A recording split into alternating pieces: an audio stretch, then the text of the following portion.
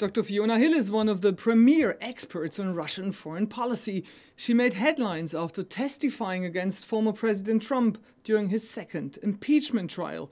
Lately, she has become extremely critical for how the new German government has addressed the growing crisis at the Ukraine border.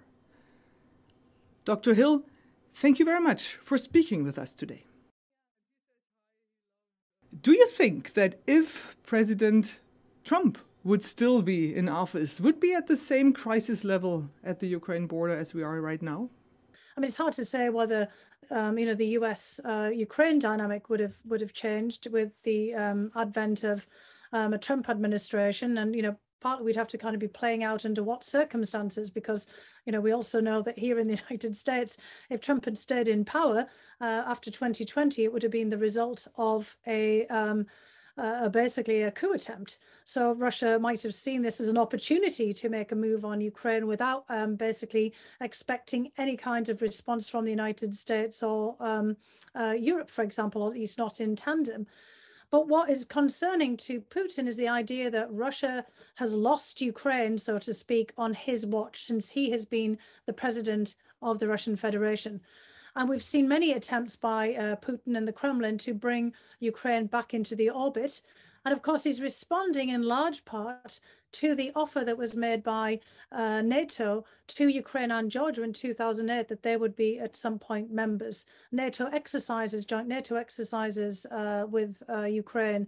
The efforts of President Zelensky to move away from a closer relationship economically as well as politically with Moscow and look more towards the association with Europe, and Ukraine's general drift in a European direction. So there could have been easily some other trigger that would have basically got Putin's attention and made him decide to take this occasion as a move against Ukraine.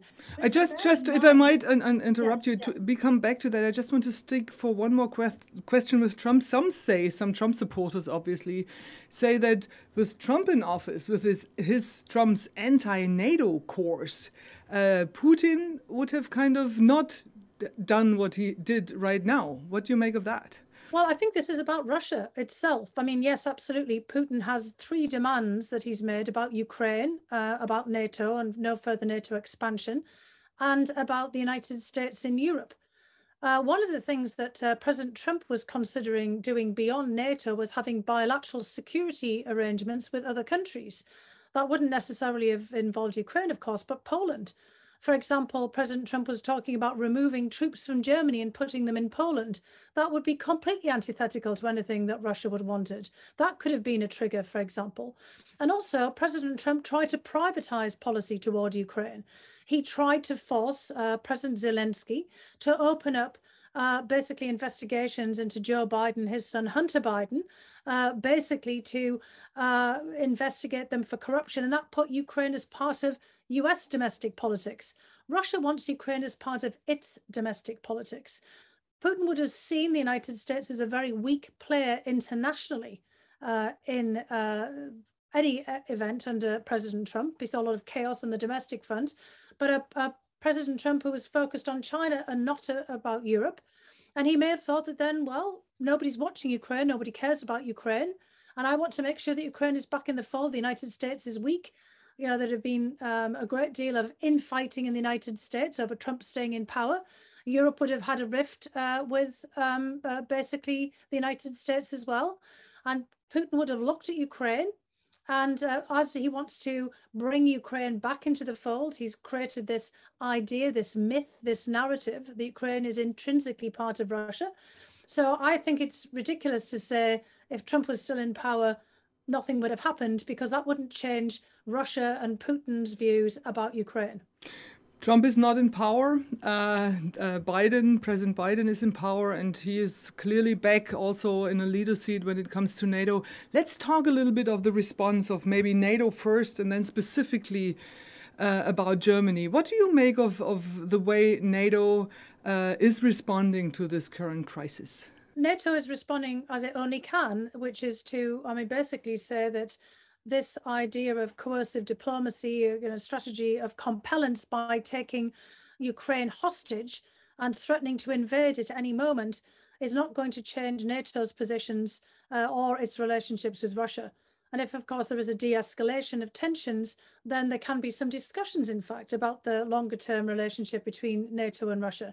I mean, basically what Russia is saying is that if NATO doesn't agree and make an ironclad agreement for further expansion, then it's going to destroy Ukraine.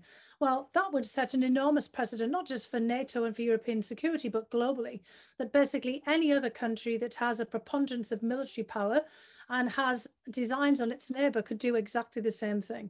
Do you think NATO will ever commit on not having one or another country as a new member? Question one. And do you think Ukraine will ever become a NATO member? I think that what NATO can do, which is what the European Union has done, right, which is put a moratorium on accession. I mean, what has the European Union done recently? It's basically said that it's not going to expand for X period of time because of the difficulties that it's facing internally. I mean, dealing with Brexit, but, you know, dealing with challenges internally among the members that are already there. That's NATO could do that, but doing it under an atmosphere of compellence, of, you know, coercive action is very difficult. So Putin's actually making it more difficult for NATO to do this rather than less. Now, in terms of Ukraine and will Ukraine ever be a member of NATO, what happened in 2008 in Bucharest was probably a major strategic blunder, because for the very first time, NATO actually said two countries, Georgia and Ukraine, will eventually become members of NATO. NATO's never done that before. There was always a process for a membership action plan, an application, and it didn't mean that that would be actually accepted. So in a way, you know, NATO itself moved away from the processes and procedures that it already had. Now, you know, that might want to be tackled. We have also previously had other arrangements where countries have partnerships. Sweden and Finland are not part of NATO, but they have close partnerships, and they also have a prospect of joining NATO. Now, Ukraine has attempted to actually have a close partnership with NATO, and Russia said that is impossible. So basically what Russia is seeking is the neutralization of Ukraine, and perhaps even the demilitarization of Ukraine by the pressure that it's posing. So whatever discussion we have about this has to be done in the right kind of context. I think it's even dangerous to talk about that in this context of compellence, because what Russia is doing is any moment as we're speaking is threatening to invade on the premise that it wants to have this ironclad guarantee. That has to be worked out in the proper framework. We have to address ourselves whether a mistake was made in 2008. And many people do think that that was a strategic blunder under, you know, kind of different sets of circumstances. And Russia has made it crystal clear that it intends to take military action, as it did against Georgia in 2008, to preclude the membership of Ukraine in NATO. Let's talk about Germany. You were pretty critical about the new government, especially when it comes to the way they are talking or not talking about Nord Stream 2. But I understand why they're not doing that, just to be very clear. I mean, what I've been critical about, as many others have been, is in a very long time frame. The United States has been opposed to pipelines from the Soviet Union and then from Russia to Europe since the late 1960s and 1970s, when they were first initiated. Why? Because of where we are now, that those could be used as political leverage, not just that it would be the basis for mutually beneficial economic interdependence, but that there was a real high risk, a real risk of the Soviet Union, then Russia, trying to use them also as part of compelling or compellence diplomacy. And that's exactly what we're seeing. Nord Stream 1, it was the same thing. I was in the US administration at the time. I was the National Intelligence Officer, you know, under George W. Bush, when the government pushed back against Nord Stream 1 as well, with the same warnings. And we didn't succeed in making that point made. So now, you know, what's happening is Germany's compounding the problem. So, you know, this administration, the new administration, I understand, is trying to have more of a strategic ambiguity, because it's also a risk to basically impose sanctions or basically take action as a deterrent, because then the message gets muddled. You know, so there's a lot of pressure from the US Congress right now to already impose sanctions. Well, the Russians believe that the United States will impose sanctions no matter what. And so then the deterrent effect is also lost. the punitive effect of after the fact is pretty significant. And I'm sure that this is what the German government is currently trying to do, is to hold that out, as a kind of a prospect if the Russians invade. The problem, of course, is trying to show, and this is where the other critical element comes in, that we're unified in our response. How do you kind of think the new Chancellor Olaf Scholz did here in Washington during or after his meeting or during the press conference with President Biden? I think that he actually managed that fairly well in this context, because this is kind of that diplomatic dance. You're on a tightrope and you're trying not to go one way or another. And of course, there is risk for the German government of lawsuits and all kinds of, breaches of contract that may unfold from all of this. You've got to be very careful on the domestic front. Under the previous administration, all the pressure that was put on the German government obviously was counterproductive. I mean, we saw that. President Biden has tried to address that by, making this Germany's decision. But obviously we need to show complete unity. And I think that somehow Chancellor Scholz managed to thread that very difficult needle. In public, of course, he didn't really say anything, but he also did not contradict President Biden. When President Biden said, well, we're going to do this, right, and looked at him, Chancellor Scholz didn't say anything. And behind the scenes, he seems to have made it much more clear to members of Congress and the Senate and other key interlocutors here that Germany is considering this very seriously. And presumably, he will pass on that message to President Putin in person when he goes to Moscow, unless, of course, we have some invasion of Ukraine beforehand, which might make that trip difficult, maybe put that off. Because right now we're in a period of great uncertainty. So talking about invasion, Fiona, how would an invasion look like in the year 2022? I mean, it's not like 500 tanks kind of across the border or thousands of soldiers marching in. Well, Russia's already invaded Ukraine. We saw Russian forces without insignia and a covert operation taking Crimea. So there's a 21st version of invasion. And there are, variants of that we could see we saw in Donbass the use of proxy forces. I think, what Russia would hope if they're going to invade, Ukraine now and make an invasion into parts of territories that they haven't moved into, they might also hope for, some kind of local response and support, so there may be a playing with, local proxies, trying to see if they can drum up some support among, Russian speakers or those who might be sympathetic towards Russia. Where should the red line be for? Well, they've already crossed a red line. So I think we have to kind of reframe this. They can make further inversions, further incursions into Ukraine, but they've already done it. So I think we're also falling into a trap here, which is what the Russians want us to do, of, somehow putting Crimea already in Russia. So I think, the more that they move on, this could be something that they will have gained as a result of this. The de facto recognition that Crimea is theirs, that these exercises in waters off Crimea and what was Ukrainian waters are somehow acceptable and part of these exercises. What will happen the next days and weeks? Maybe you can give us kind of a best case scenario and a worst case scenario.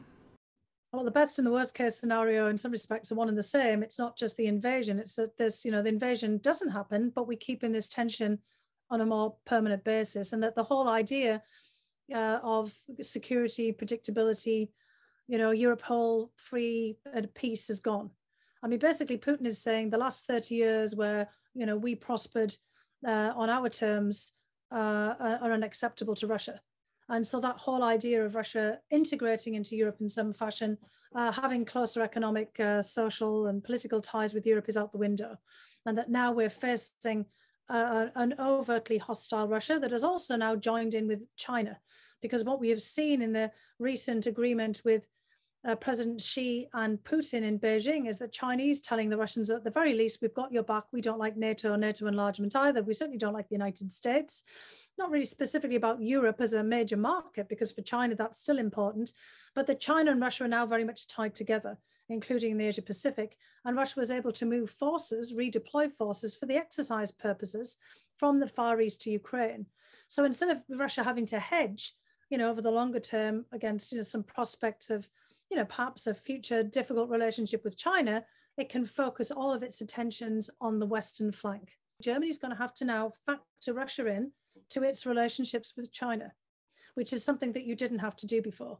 And I think this has really changed the entire calculus of European, economic as well as security relationships.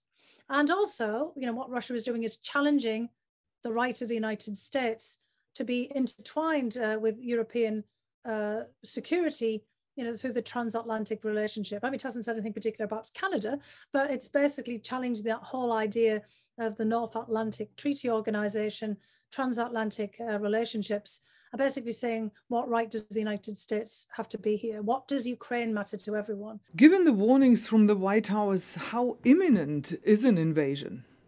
I think we have to be vigilant at all times now. I mean, the reason that the United States was saying that it was imminent was to make it very clear that this could happen at any time because of the nature and the scale of the Russian exercises.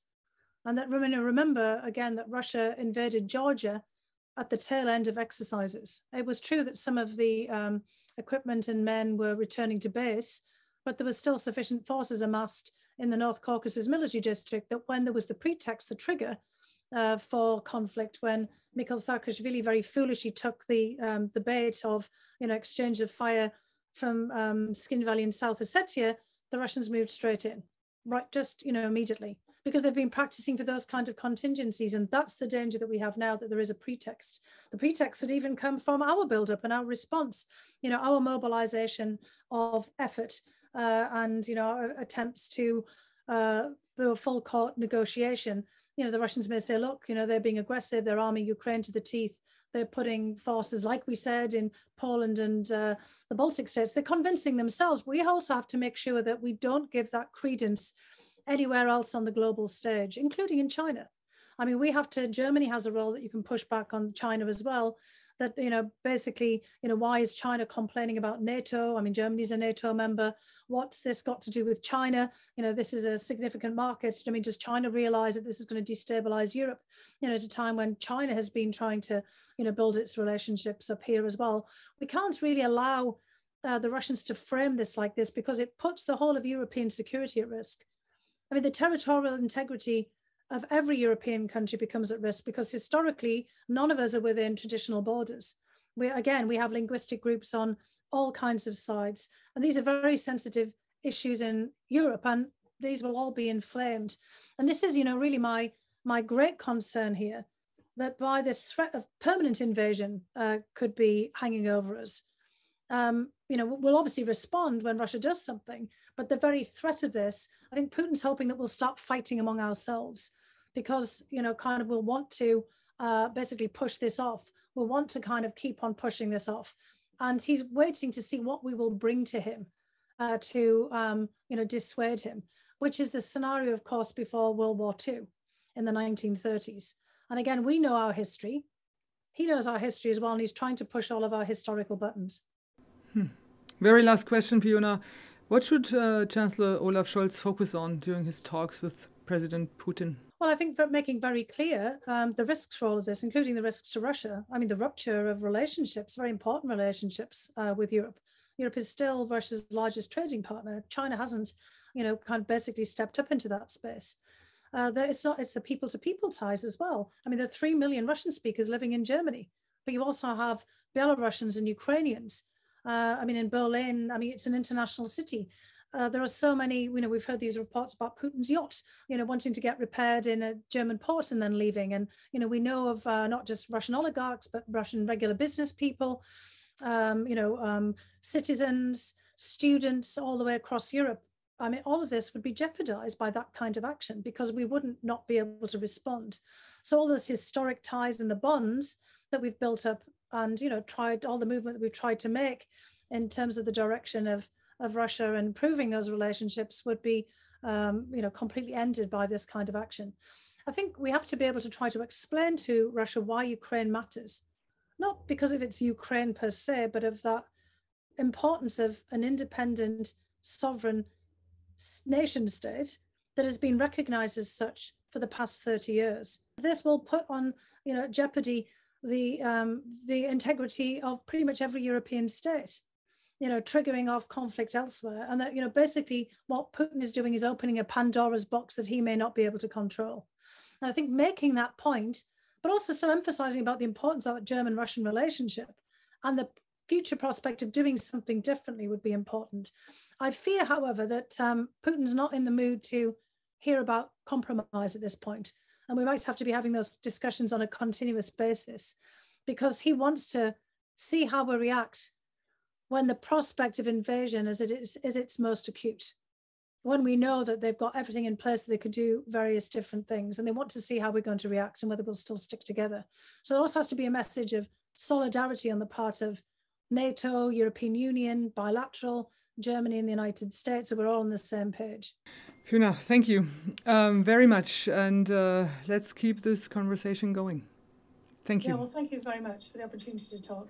Thank you.